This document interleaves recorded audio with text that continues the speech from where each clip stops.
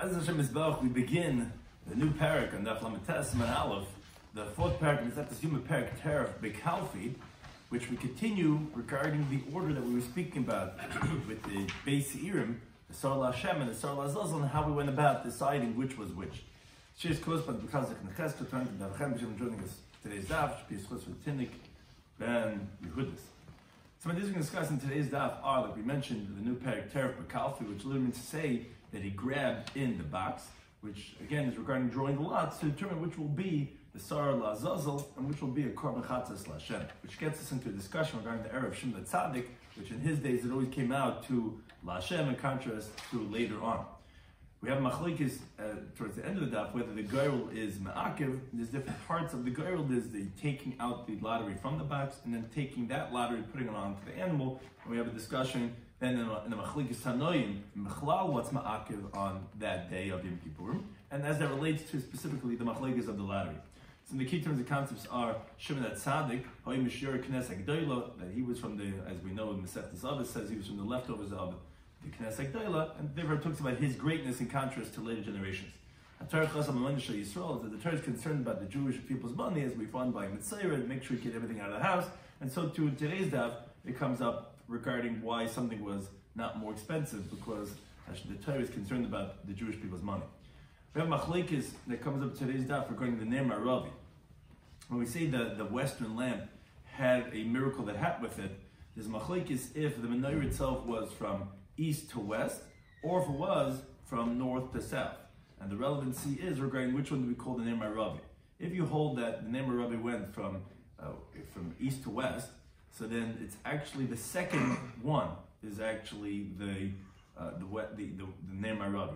Because it was west after the first one, that made it into Ner Ravi. In contrast, if it was, let's say, from north to south, meaning it was perpendicular to the entrance when you came in, so Ner Ravi was actually the middle one, which was sticking out a little bit more towards the west, and all of the ones on the sides were facing towards that one. That's the machlokes regarding what's a Ner Ravi. The halacha of the Shnei Kizarei Eitzim, which was that even if there's a 5 Shemayim, there was the obligation of a kohen to bring 2 logs of wood, and Birchas Kahanim, that they would bless with Hashem's name, but after Shimon Tzaddik passed away, they stopped saying with Hashem's name. So we begin the current daf, Teref Bekalfi. We begin with the new parak, the new Mishnah, as follows. Taraf Bekalfi. Taraf means he grabbed Bekalfi in the box. So, like we said, this is continuing what we said in the previous parak. About what Zayin and after we said Bekalfi Hoyis Hashem, there was a box over there. We said regarding the praise of one of the people that he upgraded it. So there was this box that they would grab, that the Kohen Gadol would grab it. The Hedlash Negrolis, and he would take out, and it says specifically grab because he wanted to do it, as the Yoma explained, suddenly, without paying it too much attention. And the Hedlash Negrolis, and he took out 2 lotteries, one with his right hand, one with his left hand, and you had the he-goats that were standing, one on his right and one on his left, and he put the lottery that came up on his right hand onto the goat on the right, and the one on the left onto the one on the left. One of them had that said Lashem on it.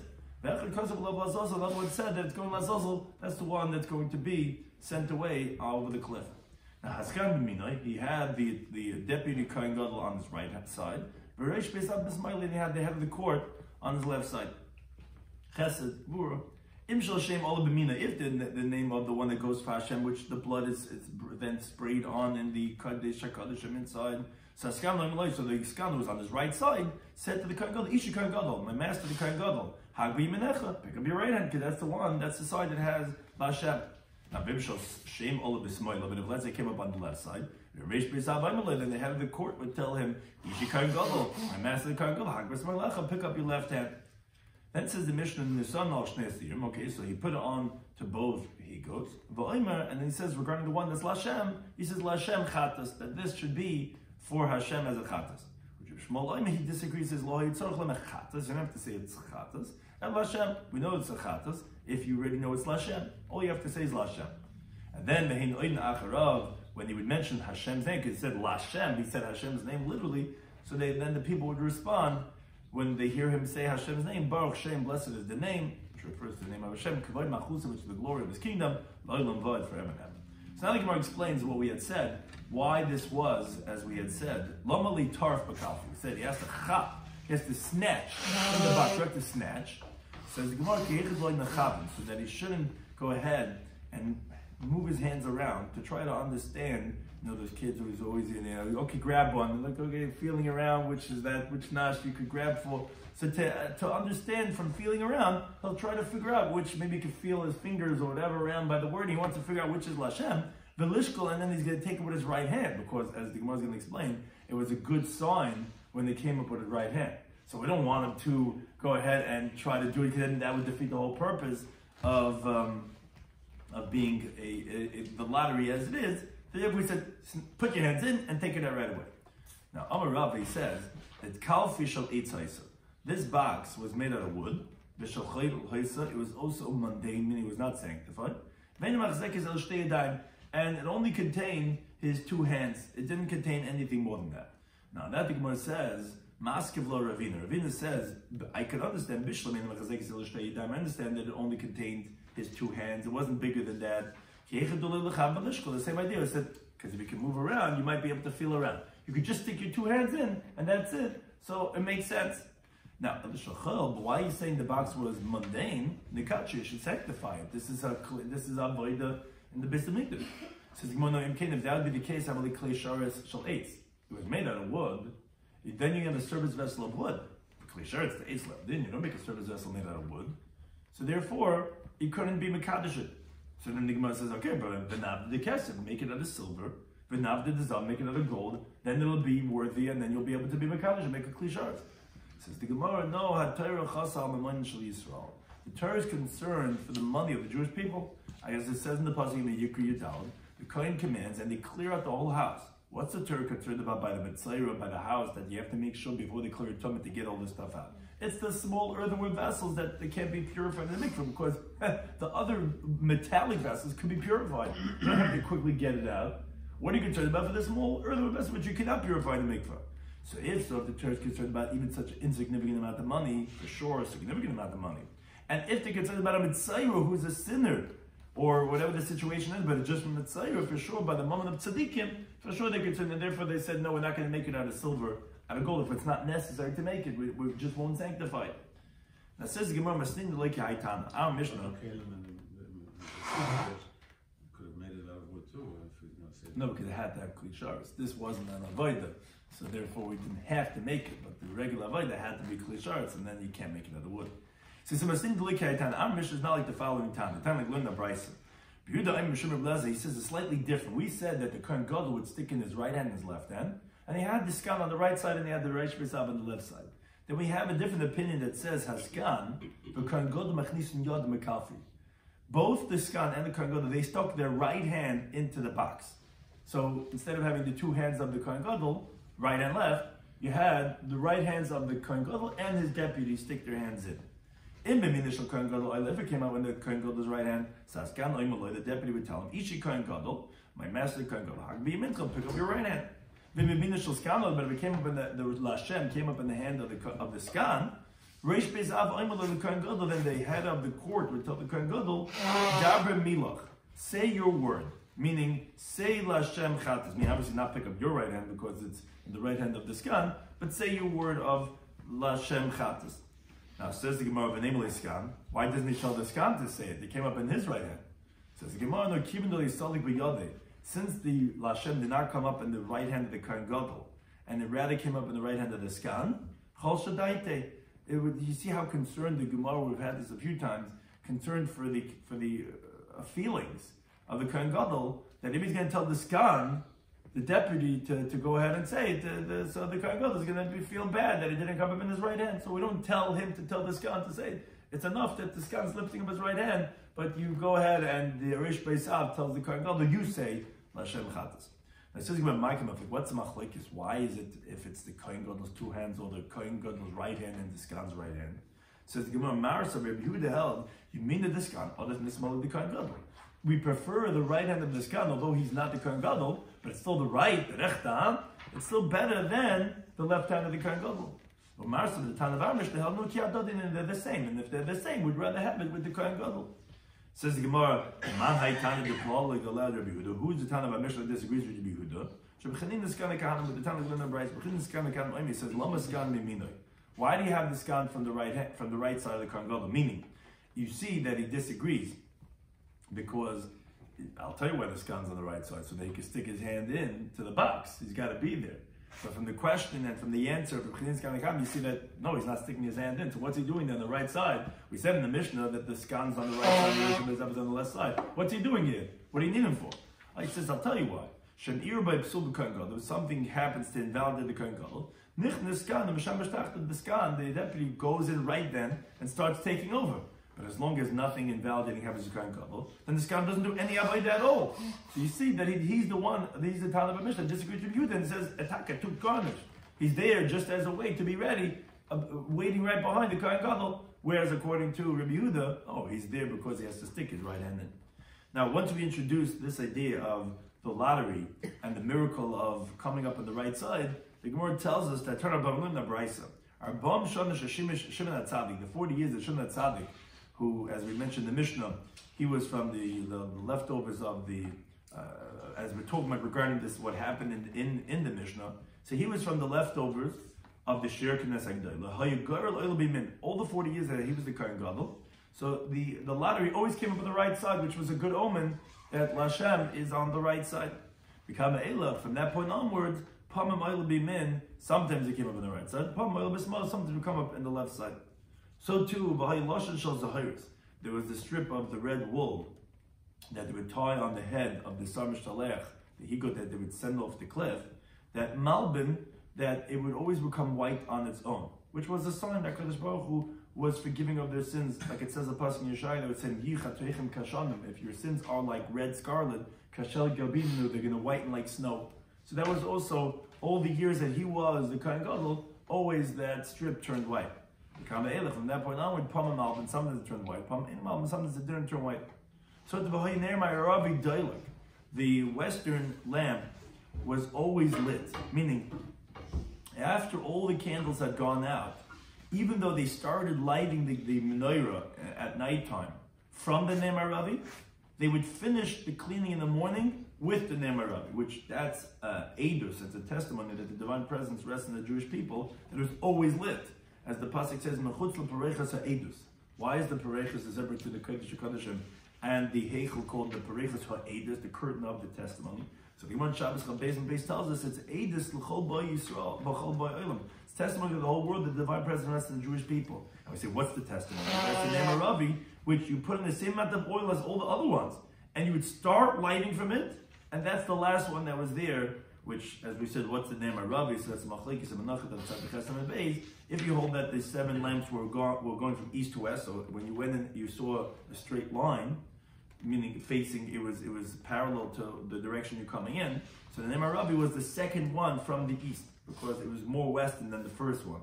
And that was the second one that was called name of Rabbi. But the one who holds that, it was perpendicular to where he came in. It was horizontal. So then actually, because it was from north to south, then actually the middle one, which was a little bit towards the west, that was called Nemar Rabbi, and all the other candles faced towards the middle one, like it says Amulpa Ne'amanara, that was the middle lamp, which Yiru Neir Shal Shiva, that all the other 6 faced towards that middle one. But be that as it may, that Nemar Rabbi was always lit. After the 40 years of Shemat Tzadik, Pam Tailik, sometimes it was lit, Pam Kava, sometimes it was already extinguished. So Tvayesha Marachim is Gaber. The fire on the pyre, on the Mizbeach, was always going strong without adding any wood. The Kohen didn't have to bring any wood once they had already organized in the morning for the maracha, except for the 2 logs of wood in the evening, which that's an obligation, as we had said in the previous parak. But besides that, they never had to add, and they only did it just to fulfill the mitzvah of eitzim. After Shemat Tzadik, sometimes they got stronger. Sometimes didn't get stronger. The Kohen did not stop bringing wood for the Maracha the whole entire day because they were bringing some of the Kabbanas. It was not sufficient. Another miracle in the days of Shemat Tzadik was Neshtalcha Baracha Ba'omer. There was blessing in the barley offering on the 2nd day of Pesach, and 2 breads that they had on Shavuos, and the 12 showbreads that they had on the Shulchan. But cold coin should be geared kizayis, and any coin they got just a piece the size of an olive. Yes, you had those who ate it and they were satisfied. Yes, some who ate it and they even had leftovers. From that point onwards, there was a curse of not being satisfied that was sent into the barley offering, b'shtei lechem, and the two breads, the lechem panim, and the showbread. And every kain would get just a very small piece, just like a bean, because it was they didn't have so much a bounty. And once they saw that it's not satiating, so it's new in Moishkin. So the discreet ones, the tzaddikim, they pulled their hands back because they said anyway, it's not going to satisfy. Stop testing. They pulled their hands away. In contrast, again, in the days of Shimon Tzaddik, whoever got the size of the bean, they wouldn't pull their hands back because that would actually satisfy them. But in the days afterwards, if you got just the size of a bean, so they pulled their hands back. But the gluttons, they would grab and they would take, okay, more pieces to go around for me. Now, Ma'aseh Be'echad was a story with an individual, he took his portion and his friend's portion. So he carried Naisai, Ben, as he continued in base, Chamsin, they called him the son of the robber until the day that he died. Which Tais actually asks, he says, what do we do with other Gagranim also that's chap like him? We said there are many chappers. Why they call this guy Chamsin more than other people? So there's two interpretations. Either because you chap from the wrong guy, chap from another Chamsin, from another guy, and it takes the Ben Umnis to say deepest Chamsin, and he called him for the rest of his life. So it depends who you start with. Or another side is that no, that other people weren't so much, but they didn't care, and he was not satisfied. This guy was Hayak Padi. Again, he also started with the wrong guy. And he says, Yaganev. So that's why it's called, but there were a lot of Kahan that were chapping, because many people weren't eating because it wasn't satiating. Now the Gemara says that, what's this Ben Chamsin? Why do you call it Chamsin? Where do you see that's a lotion of Gazlan? So I'm a Rabbi Shloimy says, Micro. So Pasuk can tell him. And the Kai, my God, Paltain of Yad Rasha, save me from the hand of the wicked. Mikaf me'avel, from the hand of those who distort, v'chaymetz, and the robber. Rabbi Mahachad brings a different passage in Yeshaya, limdu heitiv, learn to do good, dirshu mishpat tzika, judgment, ashru chametz, strengthen the nigza, the one that was robbed, which ashru chametz, support the one that was robbed, v'alta ashru chametz, and don't support the one who is robbing. So again, you see the word chamsin refers to a robber, they called that guy who chopped away from other people, they called him a chamsin. Now, turn around, learn the Brisa, continue with Shimon Tzaddik. The year that he passed away, and he said to them, he says, this year I'm going to die. They said to him, how do you know? He said to them, every single Yom Kippur, I would encounter an El Terid, Lavish Levanim, V'atim Levanim. He was wearing white, cloaked in white. This Zaken Echad, whoever this was, would come into the Kodesh HaKadosh, and he would leave with me. Today I encountered one elderly person. He was dressed in black, cloaked in black. He went in with me, but he didn't come out with me. After the Yom Tiv, he was 6 or 7 days, and he passed away. And his brothers, his fellow Kahanim, they stopped doing Berchas HaKahanim with the Shem HaMefurish because, as Rashi says, they weren't worthy anymore after Shimon Tzaddik passed away. Now, continuing regarding the downgrade that happened after the Shimon Tzaddik passed away, and later on the years, 40 years before the destruction of the Beis Hamikdash, for those 40 years of Shimon Tzaddik, was always in the right side. 40 years before the end of the destruction of Churban of the Bayesheni, it never even came up on the right side. And the white string never turned white. And the western lamp was never lit when they came in there to clean up in the morning. And more than this, is that the doors of the Heichel, of the sanctuary, were actually opening up by themselves, which was a sign for the enemy to come inside. It's like leaving the door open. It's like you're asking for guests to come in. It's like it was an open invitation for the enemies. Rabbi Yochai rebuked the doors of the Heichel. Amalai said to him, Heichel, why are you frightening yourself? I know you end up being destroyed. The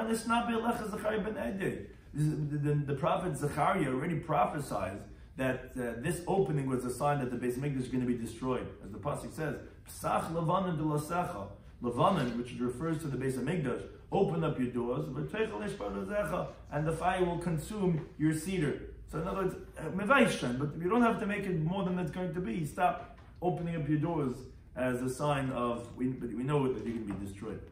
Rabbi Yitzchak ben Tavle says, Lo Menikra Shemay Levanim. Why is the Beis Hamikdash called Levanim? Shemal ben Avin Sin, Shayisrael, because it whitened the sins. The word Levanim is also a word of Lavan, whitened the sins of the Jewish people. Now, similar, Rabbi Zutra Bar Tubi says, Lo Menikra Shemay Yar. Why was the Heichel called a forest? The Chilek says, the Pasuk Melachim Aleph, Beis Yar HaLevanim, the house of the forest of Levanim, which we said Lebanon. Lebanon refers to the Beis Hamikdash. Why was it called a forest? To tell you, Ma Yar Melavlav, just like a forest blossoms, Beis Hamikdash Melavlav, so too the Beis Hamikdash would also flourish, blossoming. She says, B'shosha Bana Shlomi Beis Hamikdash, at the time the Shlomi Melech built the Beis Hamikdash, not by Komin and Megadim Shel Zav. He planted many different delicacies of trees made out of gold. But Mitzim Peris Bezmanen, and it actually would produce fruits in its time. And once the wind blew on those trees, and the rustling, so then the fruits would actually fall down. Which makes us a pasuk Tillim. Yirash Kalavanan, period. It rustled like Lavanan, its fruits, and that is with these megadim that would just fall down. And from there, that's where the Kohanim had parnas from these golden fruits. But once the idol worshippers came into the Heichel, Yavshu, the trees dried up. So makes it a pasuk in Nachum, Uferach Lavanan Umul, and the blossom of Lavanan was withered away. Now, God's going to end up bringing it back to us. So makes it a pasuk Yeshaya, Paroyach, Tifrach, Besogil, blossom, it will blossom and will rejoice. Avgilas Ranana, also rejoicing and singing. Kavod HaLavanan Nitna, the glory of Lavanan will be given back to her. Mitzvah will have Beis Hamikdash with these golden trees. We go back to the halacha. Initially said that so the kohen would be tar for kal for the kohen gadol. They would grab the two lotteries and he would put onto the two he goats, one on the right side, one on the left, so one Lashem, one Lazazel. Now we have this that we said that he would say Lashem. So the Gemara brings time in the Brisa. Esther Pa'amim 10 times. Masku kohen gadol Hashem by Bayim. He would mention God's name 10 times that day. What's the 10 times? So Gimel b'vidui rishon. There was 3 by the first vidui that he did on his own par that he brought for his family, which he said, Ona Hashem chatasi, Ona Hashem kaperna, lefnei Hashem titaru. So he said there in that first vidui that he did on his par, which was for him and his family, he said it 3 times. Now, then he actually came back a second time when he did it for all the Kahanim. He did it again a second video on his same par. Again, he said the same 3 phrases. Ana Hashem Chatasi, Ana Hashem Kapen, and Lefnei Hashem B'Torah. So that's 6. Then Mishleishim Meseh Mishtaleach.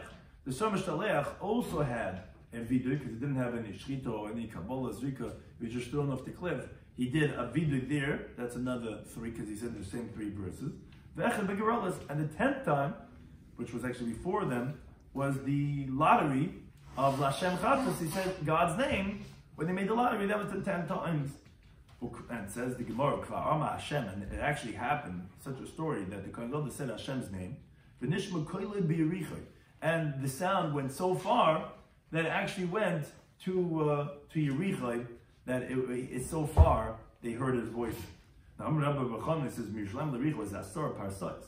10 Parsais, that's how far, which a pars is 4 mil. A mil is maybe like 2 miles, like 2 miles. I mean, it's pretty far. How far that means his voice went. Now, similarly, the Gemara says, "V'tzir plosas ha'eichel," the hinges of the doors of the heichel, nishma b'shmoini tchumei Shabbos, was heard at a distance of 8 tchumim of Shabbos. The tchum of Shabbos is 2,000 amas times 8 would be around 16,000 amas. That's how far it was heard. Which case actually means a contradiction. It sounds like that they heard it in Yerichai. So it explains that depends. There was how clear did they hear it. And that's what it would depend, but that's what it's saying over here, that they heard it very clear that it was hinges all the way to 8 tchumen of Shabbos. Izim should be Richa, the goats in Yericha in Jericho, we're saying how the Beis Hamikdash, the Kohen Gadol, they heard in Yericha, and so too the goats in Yericha, they would sneeze from the smell of the ketairis because it reached over there. Noshim should be Yericha, Einan Tzrichas Lesbasim, Merech Keteris. The women in Yericha did not have to even put on perfume because of the aroma of the Keteris. And Kala Shabir who a Kala, the norm is that she puts on a nice amount of perfume. In the Tzrichas Leskashim Merech Keteris, she didn't have to adorn herself, didn't have to put on perfume that kala because of the smell of the Keteris that was there in Yerushalayim. The Ger says, Amr Loza ben Digloi, says, Izim Hoyu La'aba, my father had goats Bahari, and the Ger says Michma or Michvar, which is the name of a place, but they would sneeze from the smell of the Keteris. Amr B'chibar Rav Amr B'Shumen Korach, he says, Sachli Zaken Echad, an elder Yid told me, Hamachas Alachti L'Shiloi, says he went to Shiloi, says he smelled the smell of the Keteris from between the walls, meaning from the Keteris that was made there all the years when the Mishkan was in Shiloi, you're still able to smell that Keteris smell. Now, the Gemara brings machlokes regarding this goyrel that was done, regarding halachically. Amr B'Yameh, he says, Aliyah's goyrel, mitoich kalfi makabas, drawing the lottery from the box is ma'akiv the avodah, it's integral for the avodah. Meaning, the goats are not specified, one for Lashem and one for Lazazel, only through the lottery. So there you have to see which one comes up in his right hand, and that will be the Sar Lashem, and which one comes up in his left hand, and that's going to be the Sar Lazazel. I mean, you have to know which is which, because that girl is ma'akiv. But hanacha, but regarding the placement of the lottery on the higot, that's ein ma'akebes. Although he said that he would put onto the two higots, that even if you don't put it on, that's not a problem. It's not ma'akiv, because it was already established to be on the right one when you lifted up the lottery with your right hand. So to the left one when you lifted up lazazel. So the aliyah, the picking up the lottery is ma'akiv, but the putting it onto the higot is not ma'akiv. Rabbi Yochanan, he says, no, afaliyah in ma'akiv, he says, no, even the placing of the doing the lottery from the box, even that's not ma'akiv. So if, let's say, the kohen just says, this one's a chatas and this one's a zazel, it will be established even without the lottery, because the lottery is not ma'akiv, you're just missing the mitzvah. So machlokes if doing the lottery is ma'akiv enough. Now, this machlokes will come up in relation to how do we explain this in regards to another machlokes tanoim. The Gemara later on, the Samach and Alf brings a machlokes of Yehuda and Nechemia. If you change the order of the avodas, the avodah on Yom Kippur has a specific order from the beginning to the end. If, let's say, you did the later one before the earlier one, so we have a machlokes. Nechemia says all the order of the avodas that were done with big day lovin. We know that he would do some with big day zav or some with big day lovin. So anything that is done with big day lovin, whether it's done inside the kodesh hakadashim, or whether it's just in the heichel, or whether it's outside in the azara, so it doesn't make a difference. It's going to be ma'akiv. Because the pasuk says in Pasha Achrei Mais, chukah. Chukah is a terminology that's a terminology of ikuv, b'ma'akiv. That's going on all the avodas that were done with the big day lovin. However, Yehuda disagrees, and he says that no, the word chukah was only said regarding the avodas that were done with the big day lovin inside the kodesh hakadashim. So therefore, the lottery was not done inside the heichel; it was done outside in the azar. So now we're going to have a machlokes. We're going to have two different interpretations of this machlokes that we had over here between Rabbi Yana and Rabbi Yochanan. If the hagrala, if the lottery is ma'akiv or not, according to that machlokes between Rabbi Yehuda and Rabbi Nechemia. So it explains the Gemara. I'll leave it Rabbi Yehuda. According to Rabbi Yehuda, the Amad that he says dvar manas and the big day lovin mibachutz, even if it's done with the white linen garments, which was the unique garments that Kohen Gadol would wear for Yom Kippur. But if it was done outside in the azar, loy ma'akva, he holds that that's not where it says chukah. Chukah was only said regarding the light white linen garments that were done inside not outside. So the kula emelech pligi. So then obviously no one would disagree. Meaning even Rabbi Yana would agree that according to Rabbi Yehuda, loy ma'akva. Obviously the lottery is not ma'akiv because it doesn't say chukah on that. So they cannot be disagreeing in his opinion. Everyone will agree according to him that not only is the placement of the lottery on the ego, but even the taking of the lottery itself is not ma'akiv. The machlokes is specifically according to Rabbi Nechemia, that he says that the word chukah goes on all the avodas that were done with white linen garments. Now, this lottery was done when the Kohen Gadol was wearing his white linen garments. Oh, okay, so now we can understand the machlokes. According to Rabbi Yana that says that taking out the lottery from the box is ma'akiv, that's Rabbi Nechemia that he says, yes, because it says chukah on any avodah that was done with the white linen garments, no matter where it was. So even if it was an azar, it's going to be ma'akiv. That makes sense. According to Rabbi Yochanan says, no, the lottery is not being ma'akiv. I'll tell you, no, when did Rabbi Nechemia say that any avodah with the white linen garments, the word chukah is on it to tell it's ma'akiv. That's it. It's not avodah. It's an act of service. Although it's done with the white linen garment, it's not a service, and therefore even Rabbi Nechemia would agree that that is not going to be ma'akiv. That's one interpretation. That's one version of machlekes between Rabbi Yana and Rabbi Yehuda. Ikidam, those say a second version. That no, according to Rabbi Nechemia, that he says that it's ma'akva when you do any of the services on Yom Kippur with the white linen garments. It's ma'akiv. So kulam aloi pligi the ma'akva. No one's going to disagree. It is even Rabbi Yehuda is going to agree that it's going to be ma'akiv because it says chukah, and on anyone that's done with the big day lovin, and you're doing the big day lovin, so of course the hagrol is going to be ma'akiv. Ki pligi libe Rabbi Yehuda. The machlekes was only according to Rabbi Yehuda as follows. Mandam aloi ma'akiv. According to Rabbi Yehuda says not ma'akiv. That's Rabbi Yehuda because it doesn't say chukah. That's only the white linen garments that you do inside the heichel. This was done outside in the azar. But mandam ma'akiv according to one that says Rabbi Yana that says that it's ma'akiv. It's kashani hacha. Here it's different. Why is it going to be ma'akiv? Because the Tana Bikra, because the pasuk repeats this of doing the lottery 2 times. It says Asha Allah and it says Asha Allah. Trezimni 2 times.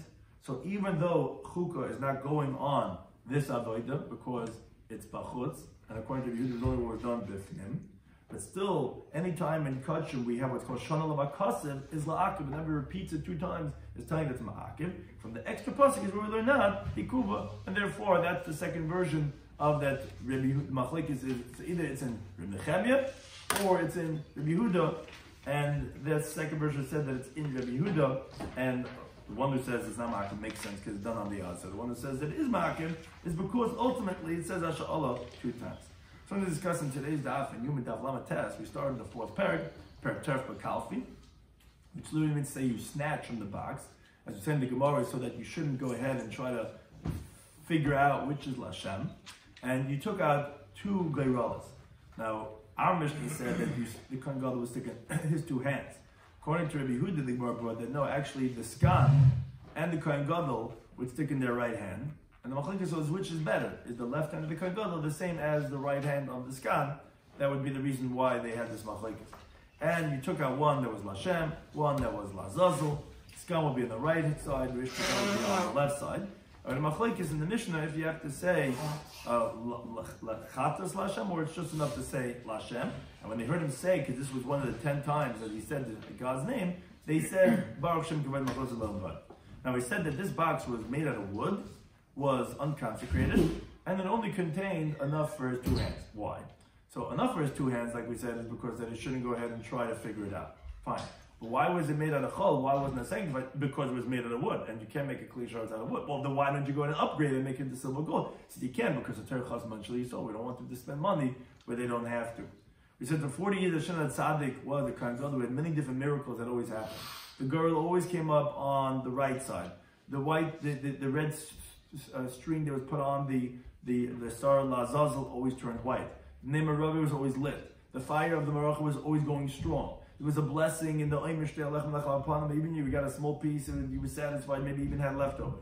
In contrast, from that point onwards, sometimes right, sometimes left, sometimes it was, sometimes not. And the 40 years before the Beis Hamikdash was destroyed, it was never. There wasn't any blessing, and it was never coming up on the right side, and it never turned white.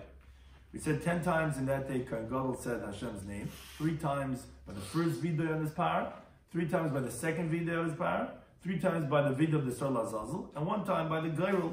And his voice was so strong, it was heard even by Yerichai, and we said many different things that came to Yerichai, the Reich HaGetairis, and all other things that happened because of the Reich HaGetairis. Then we had a machlekes regarding, are we saying only the Hanach is not ma'akiv? That everyone agrees placing it on the Sar is not ma'akiv. But the question is, we had a machlekes regarding the Aliyah. Taking out the lottery itself, doing the actual Hagrala, is not ma'akiv or not? Now we have 2 versions. In which Ta'ana are they disagreeing about? On the one hand, you could say that machlekes is according to Rabbi Nechemia. Nechemia says, yeah, chukah is going on all the big day lovin, even that which is b'chutz. So that would make sense according to the one who says that the hagral is going to be ma'akiv. On the other hand, the other Amora said, no, even though it's done with the white garments on the outside, but it's not an avodah. So even Rabbi Nechemia would agree, there's not ma'akiv. Well, the second version said, no, it was according to Rabbi Yehuda. Rabbi Yehuda holds specifically it's only big love and bifnim. So that makes sense according to the one that says that's not going to be ma'akiv. Now what's Shan Demand Amma who says that Rabbi Yana it's going to be a ma'akiv? That's because here it's different because Shana Bakra, because it says it 2 times, Asha Allah, to tell you that Shana Allah Vakasev La'akiv, that's the second version of the Machlekes is according to Bida. And you turn anytime for those things.